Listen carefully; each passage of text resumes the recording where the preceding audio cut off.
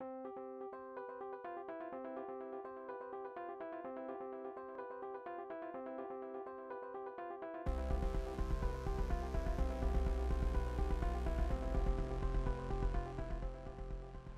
afternoon, everybody. Thank you for coming to this talk in this very big Maker Faire room. Just hard to find the places. We would like to discuss with you the Make It European project. It's an Horizon 2020 project. It started last January. It's going to last 2016 and 2017. And it's about understanding and experimenting the collective awareness platforms which restore these gaps for the governance of making initiatives. So that's why we are going to make a fair discussing this. So of course we have a very long list of partners that list here today. Some of them are here, so we have the contact if you want to talk with us. And it's important the consortium. Out of it is the research partners, out of them are maker partners. I'm at IAC, Fab Labs, we are also a bit of maker and research.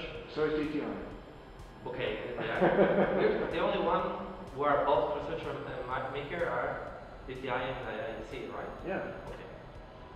So we have DTI, the Center for Social Innovation in Vienna, TUD in Dortmund, IAC Barcelona, Fab Labs Zagreb, FP Lab in Vienna, the Science Center in Estonia, and Creative Real in Denmark. So before introduction about platform for making, so why we are focusing on this, okay?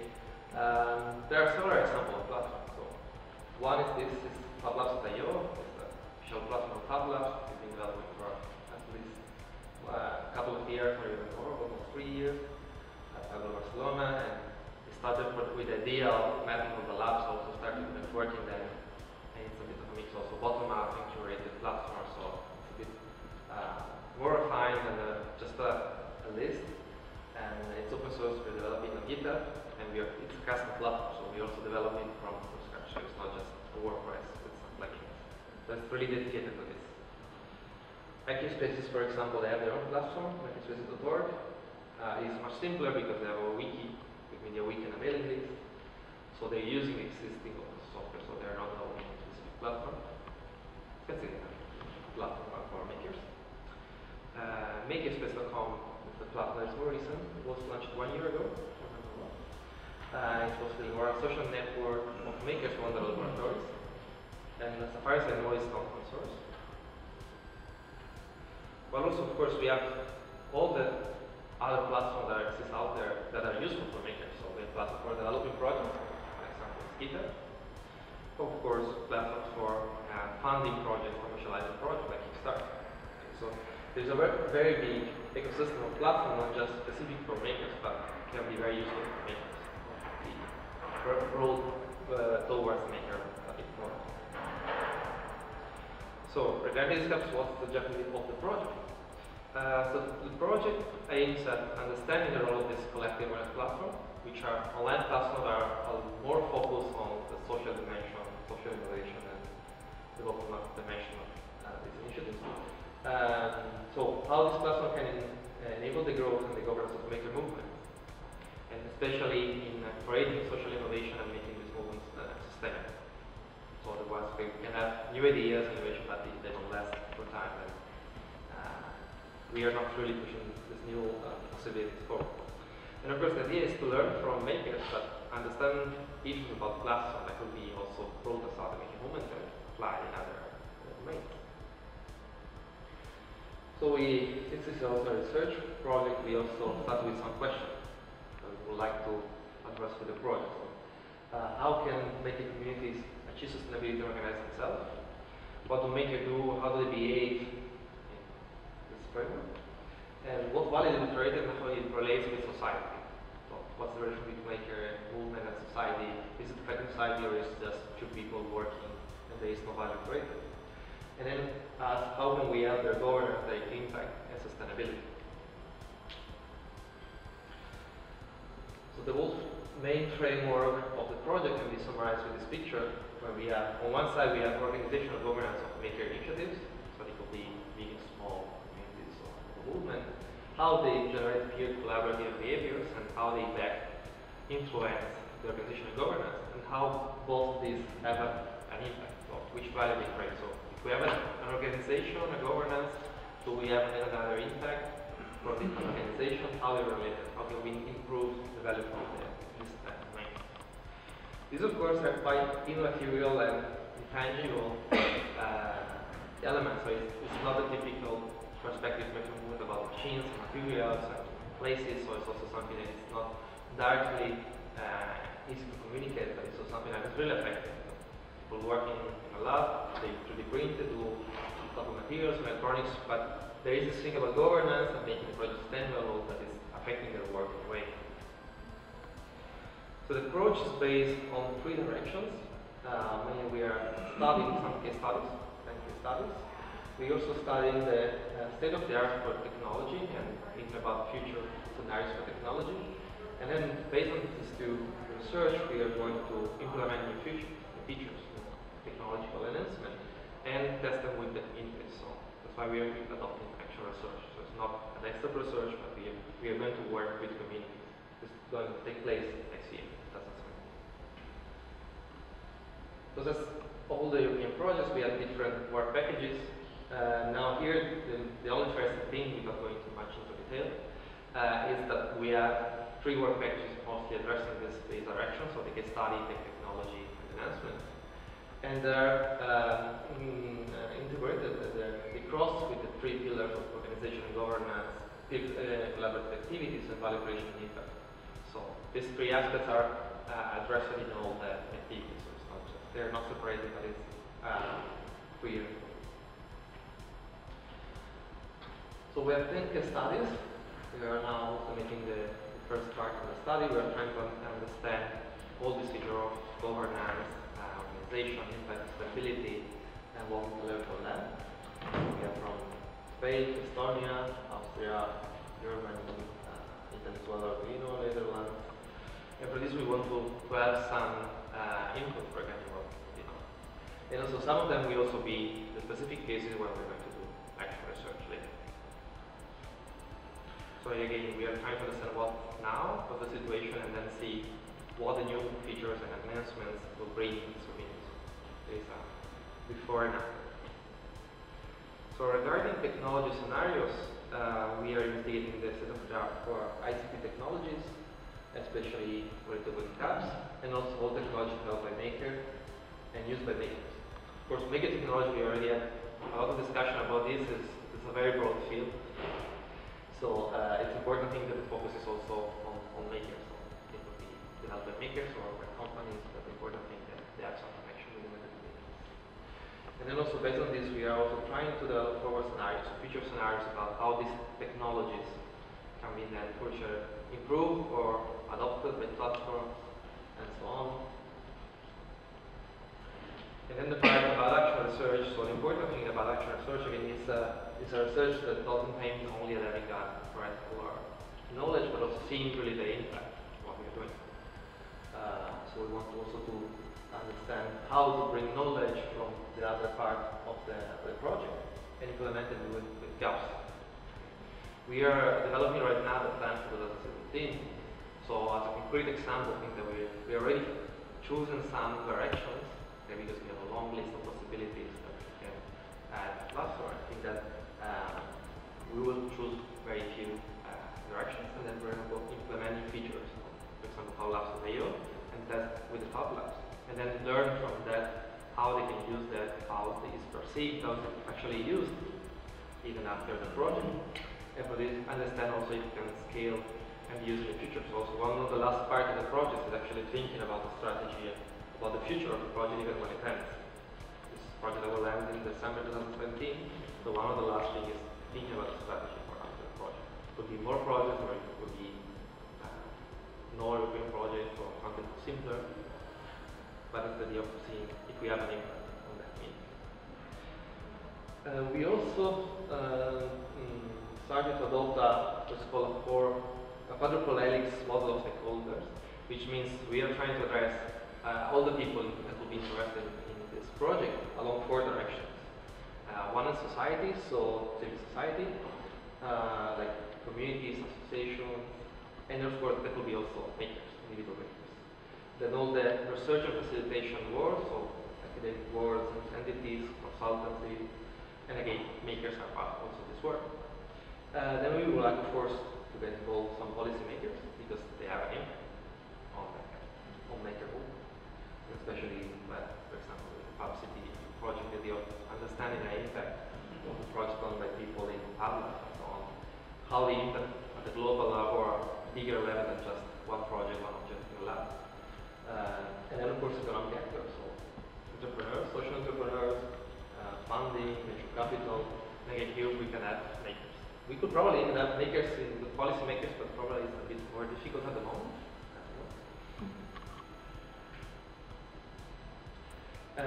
We have set up a website which is at make-it.io, where we have all the documentation that's already available, but we also present also all the documentation we are going to develop in the future months. Software, data, we're trying to do some also visualization and data analysis about the maker movement and the gaps that they are using. And also that's a place where we would like to have more discussion also with more stakeholders. Or at least document also the discussion happening in other places and so on.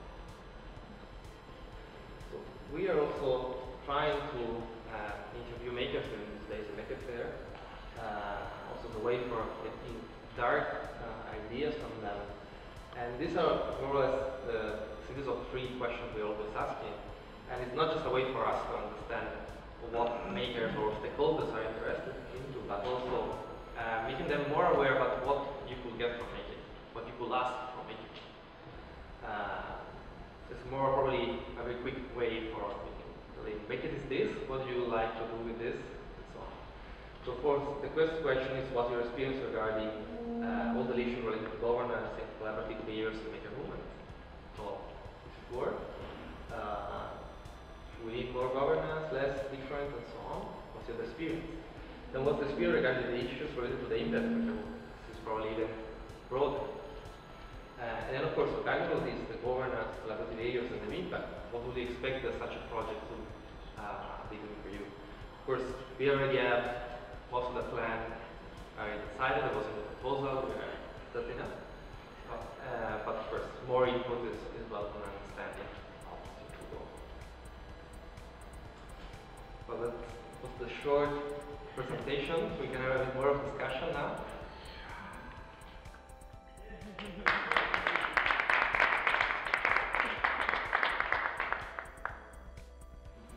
I was just asking Tomas about governance. Can you put the questions back on the end? Yeah.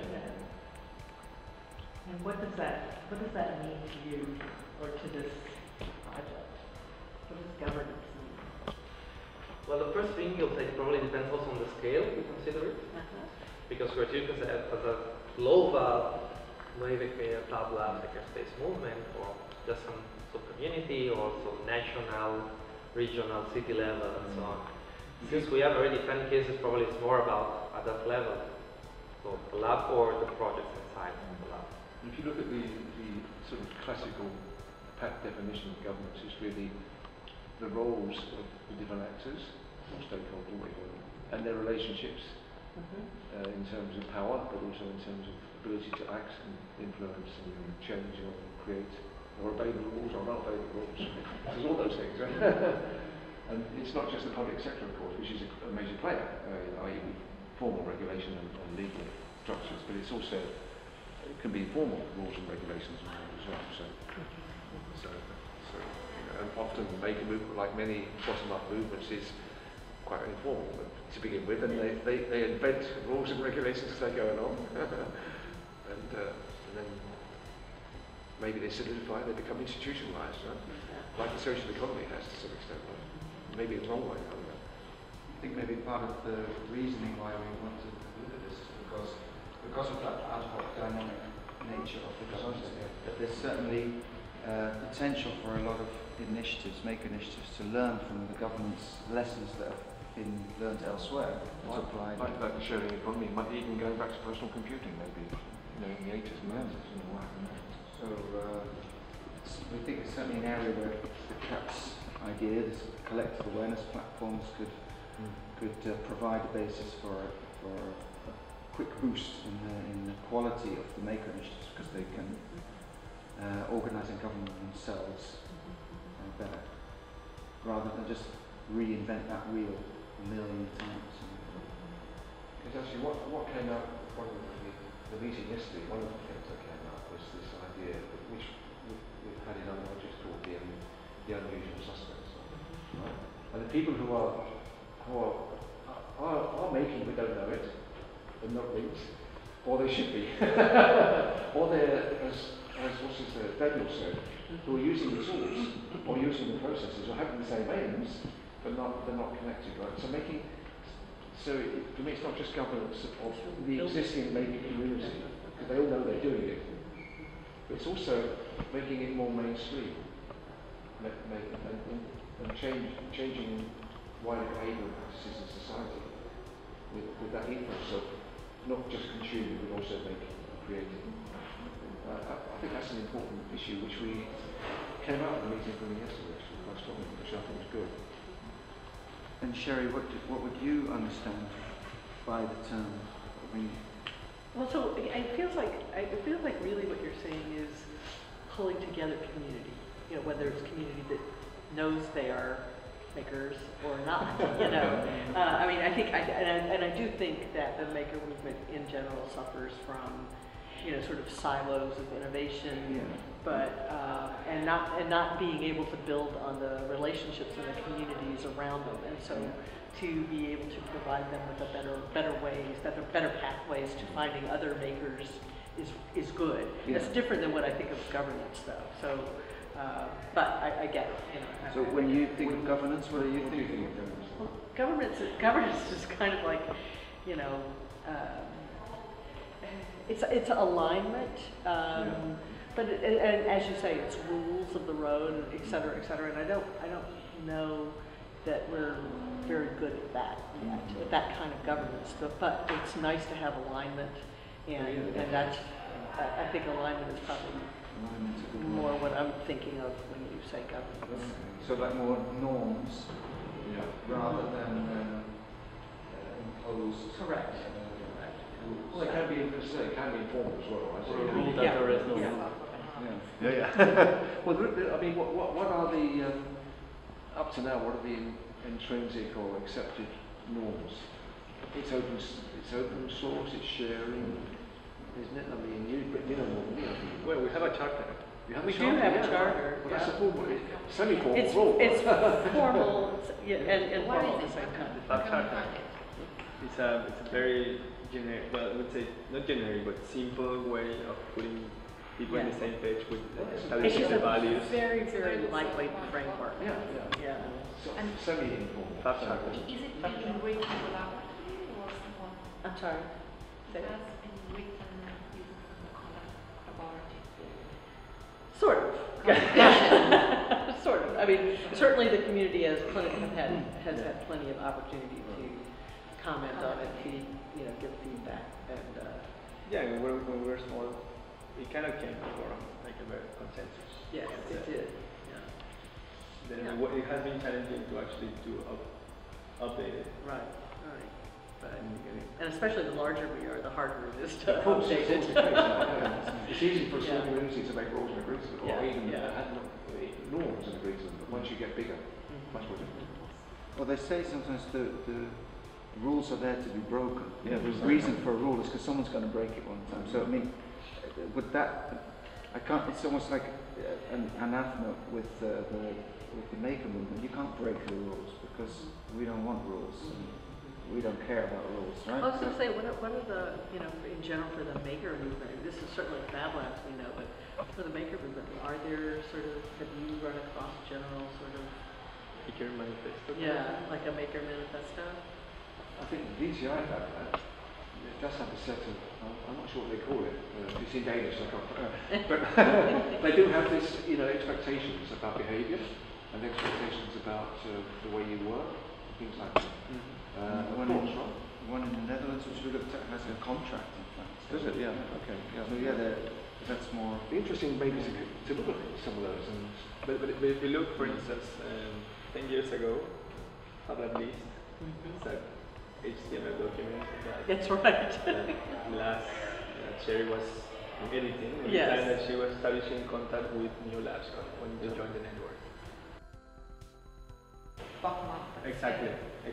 But it will create problems, particularly instructions, see what happens with the DAO. The The DAO, the platform is DAO has a default. problem. So But, it was pure face-to-face governance. Yeah. Replacing. I think that we have the opportunity we have is that we have a territory that is well defined.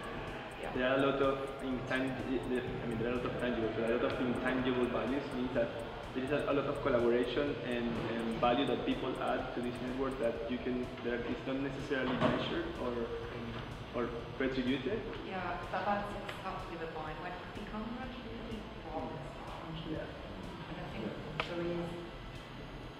there is a conundrum of some sort, because the maker movement is not particularly commercial, and as we grow, it's becoming a problem. Mm-hmm. At the same time, why address the problem and retribution of the force, and you're trying to find a way to collaborate on that. That's partially what's happened in Singapore, like the sharing. Absolutely, which started as a cooperative environment and ended up being social, right? Now it's very completely capitalist. absolutely, and that's the risk we Well, want that's to when you avoid. monetize, which is different. I think Yeah. monetization is different from retribution. You're right. I think there's a level of, there's again, you have opportunity to play with retribution models in this network. That's what I'm saying, like, which is not necessarily monetization. No, I'm totally agree on that. It's very difficult to scale on monetization at some point. Yeah. It will become monetization. So we better start thinking about And there's maybe something wrong with that. I don't know.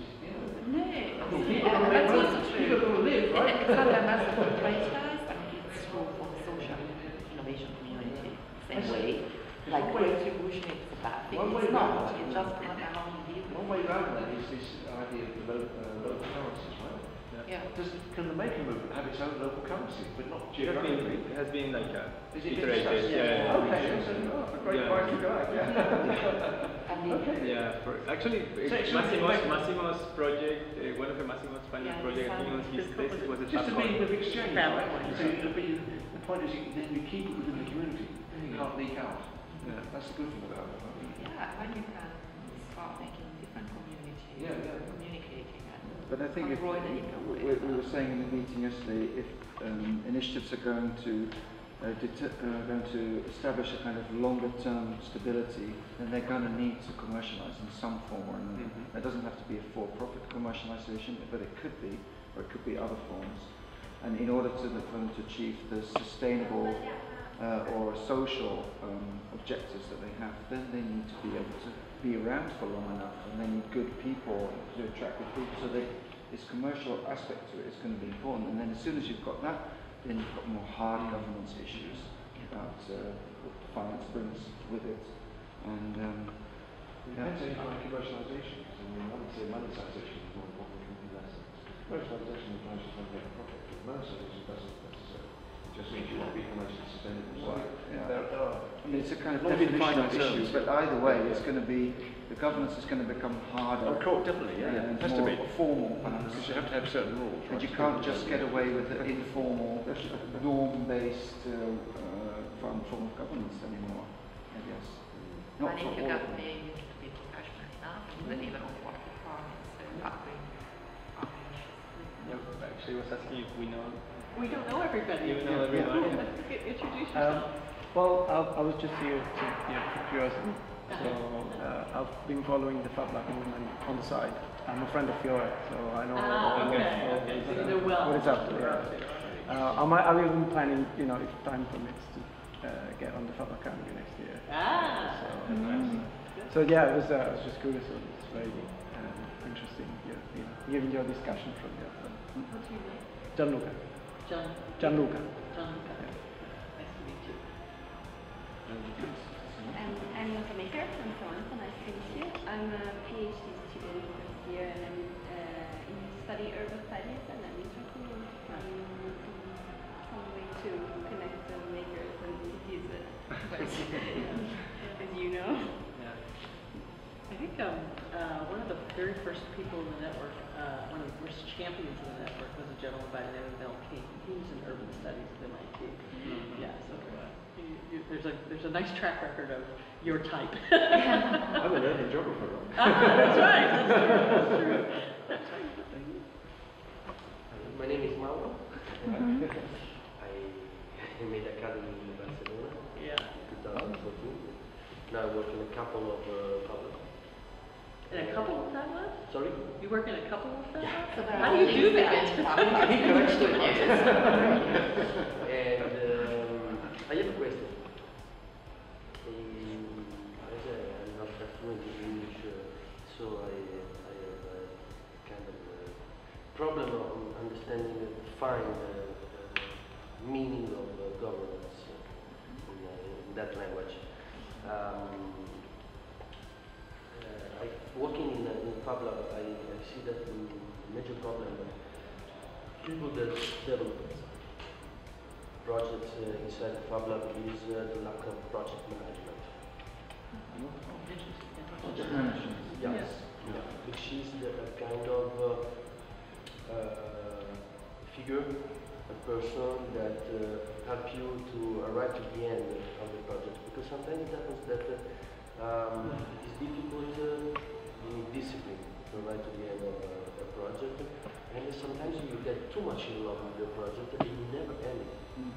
You go ahead and never bring everything else. And the project manager, I think, is the person that can make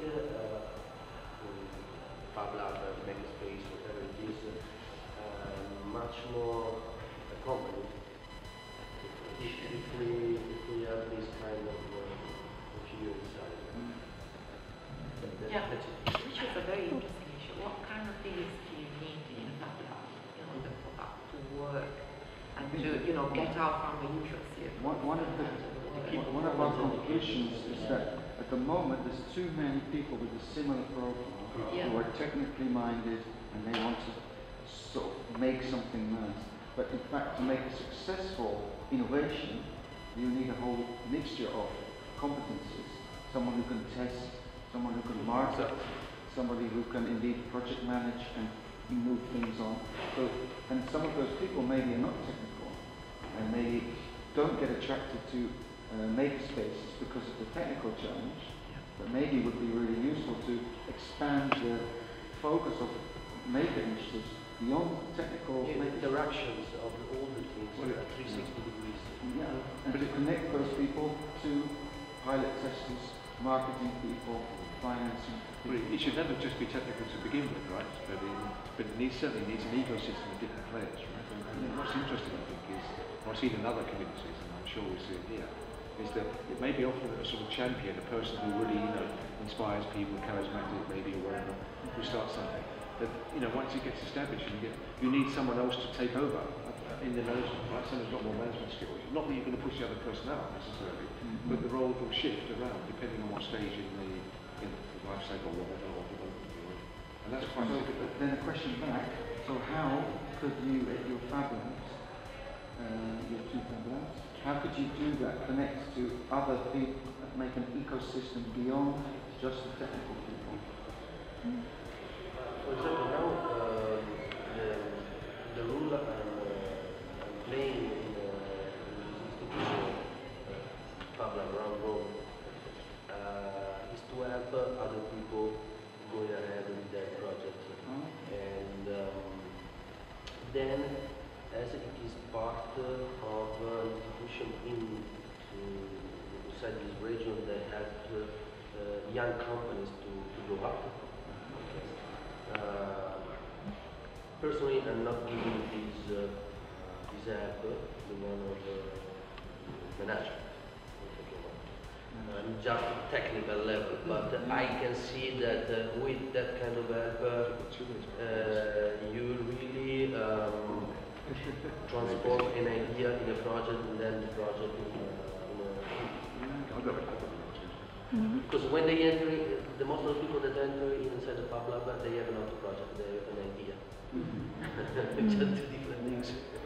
So there's The two people at the front here really probably know more about Fab Labs than anyone in the universe. I've been learning.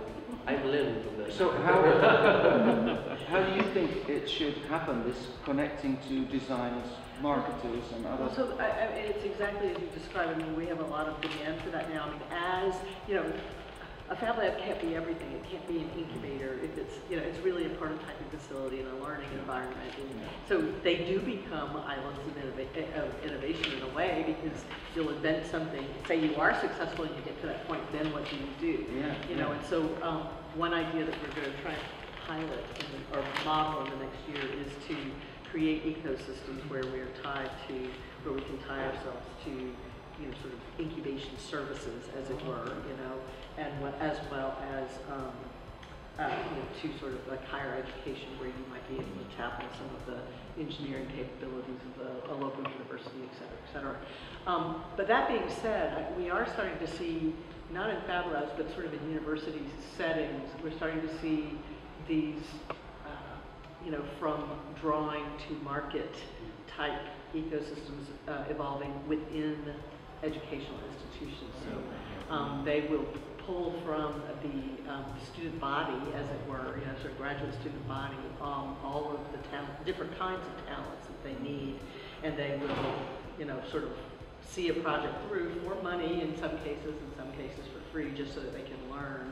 But you can see a product all the way from idea to, you know, sort of thinking about the feasibility and the business plan and the, you know, And is that like putting and a then the team prototyping, together, et a kind cetera. of complementary team together, or is that more just advising and coaching the individual? No, it's like a team. They do put together a real team, and that team, you know, potentially earns some money on that, or at least makes it self-sustaining. There are a few models for that in the States right now. I think that it's actually kind of an interesting model, but I don't know if that's us, you know, honestly.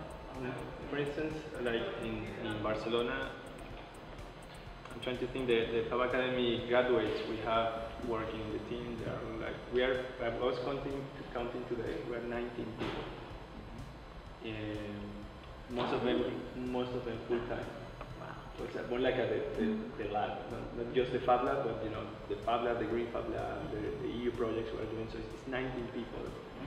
And I would say like only 25% of them, 4 or 5 people are really Fab Academy graduates, or really with this kind of maker mentality. Technical. Or like not maker mentality, I would say a lot of them are technical also, because we have like engineers, electronic engineers or developers, but they don't necessarily went through the Fab Academy, or they're not like, they don't tag themselves as makers, and they see it more as a kids game kind of thing. Right. So, you know, in our context we have designers, we have anthropologists, sociologists, just living around the lab and not as a prototyping facility, but as a research, more like a research and development center, I would say. But that's coming from the growth, the natural growth of the lab. It's not something that you think ahead. It's not like I need a sociologist. No, it's like, okay, I have an opportunity to do this project, and this project needs a sociology. This is the person that actually makes the perfect match. So it's like building as soon as you go. So also, I think it's part of the mentality, no? On this opportunistic, being opportunistic, and, you know, okay, let me find. It's the same that you do with hardware, or putting together stuff. You put together a team, you put together the skills, and then you respond to it. Yeah. It sounds like there are different It's not that you paths. make a plan and then you follow the plan. It will never be like that. It sounds like there are different development paths. So one development path is to commercialize something, to make a product which you sell. Another one is the path towards indeed someone like university departments, research. Yeah. Maybe there's another path to more, maybe actually the urban thing, more like to governmental planning kind of. You could maybe develop in different. For me, Steve, I mean, I see like we are all in our lab, but it's a very unique lab. It's the truth. You can consider like for its age, for its context, and also like the people that is working there. It's really an amazing thing. Or Massimo or Mara. So it's really unique. But I see all we commercialize stuff. We work with policymakers. We teach. We do research. We publish papers. We do a whole go lot to a fair. We, you know, so this kind of role I see that, you know, is playing almost all the roles. So try to play the roles, almost all those roles if you want to make impact on what you're doing. And then also the venture or incubator rather, the incubator kind of role. What I think is that I see like the lab is just is the means of for many ends. Yeah. So then you have like this, you know, So things living around. What are the ends? What's what? What are the ends? At the ends, Yes, also many. it's Fab City, for us it's Yeah. Fab City, for us it's Fab Labs, for us it's Fab Academy. And there could be other things as well, different types of incubations. Yeah, exactly. Startups or whatever. Yeah. But I also wonder, I mean, and you tell me, but the fact that you're not associated necessarily with the university, but you are, in essence, a higher education institution, so you attract a certain kind of talent around you. You know, maybe that has a little bit to do Yeah, with what about if you're a Fab Lab in an impoverished area, run by volunteers? Right. You It know. might not be quite the same. Actually, our case in Croatia, in Zagreb, is based in the university department, and they want to get out because they're finding that Too restrictive, some yeah. people are reluctant to go there because it's kind of the elite and the system. Well, this is very accessible, this one. I mean, Barcelona. Well, that's why I put in the proposal, you know, the London Derry and Belfast, because they're in working class areas run by some almost volunteers, you know, talking to people who have got no skills, no job, and no aspirations. To give them aspirations and give them some new skills and give them some collective sense of community and working together. You know. But you see, it's like the agenda of the lab is actually highly sensitive to the context. Precisely, yeah. And that's something that, you know, that it's sometimes a struggle because more times. It's not only the content, it's the single people. Yeah. Also the people, totally. Like the person that is running the lab. Always and, leading something and you start something from scratch. Yeah, absolutely. That's why it's so difficult to work at the lab. Because you never know really.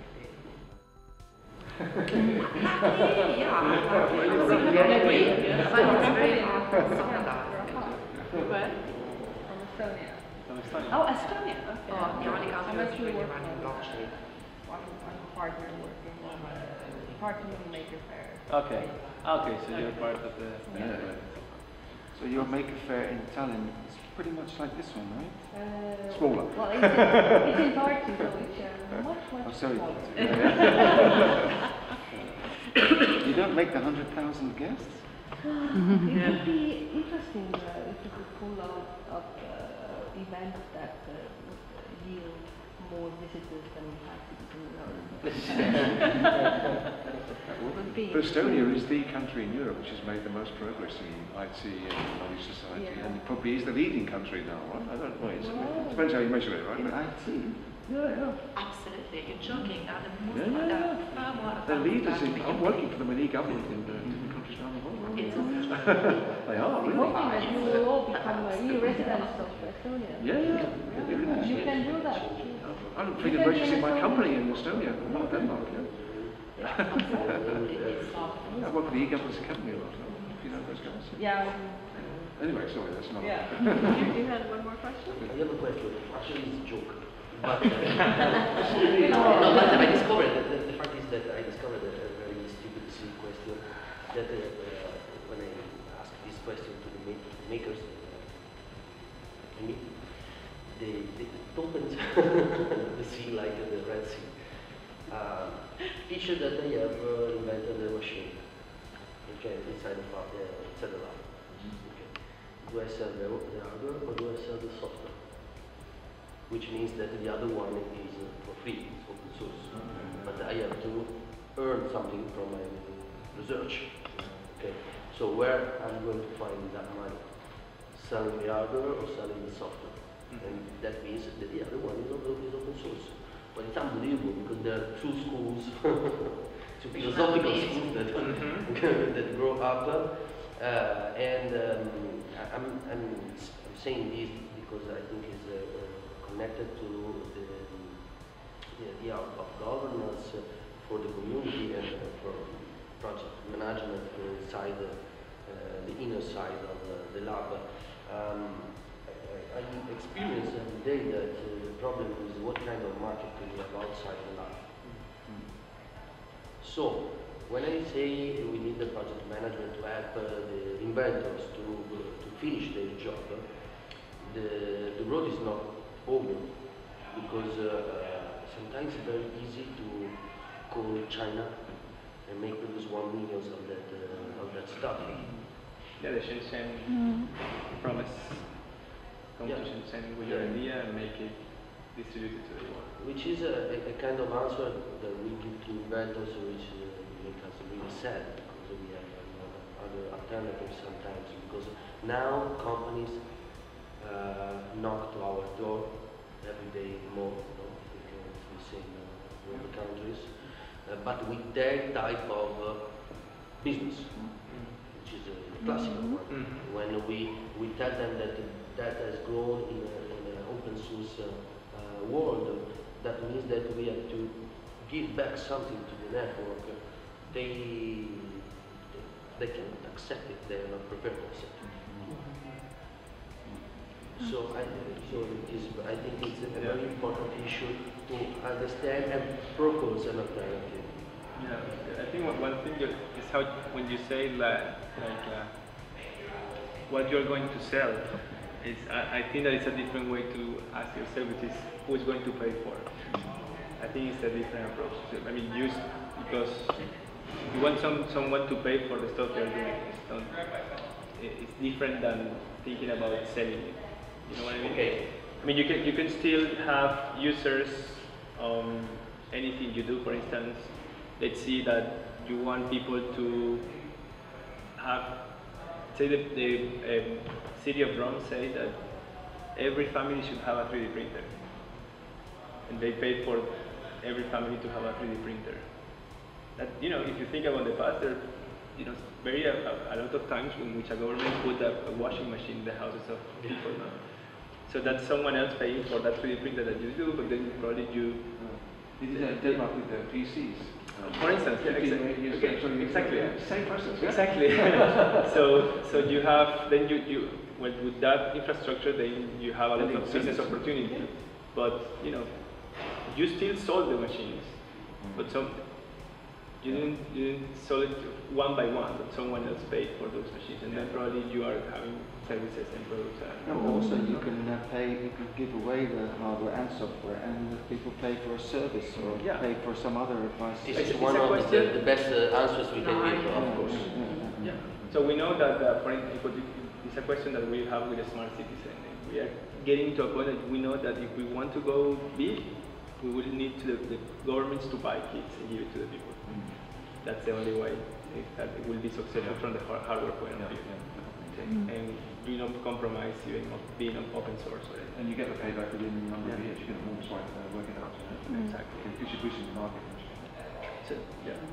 Well, no, I was just going to say, though, alternatively, there is a lot of interest in places like Shenzhen because they don't have a lot of innovation they feel like coming out of their country, which I don't agree entirely with that, but I would say that by and large, the large companies, corporations there, are starting to invest in like small inventors like yourself, you know, and they'll invite you to come and pay for you to come for, you know, a month or two, and they'll pay for all your expenses, and they will provide, you know, sort of the business planning and those kinds of services that you're talking about. So you can get it funded, but what do they want in return? You know, it's like a venture capital.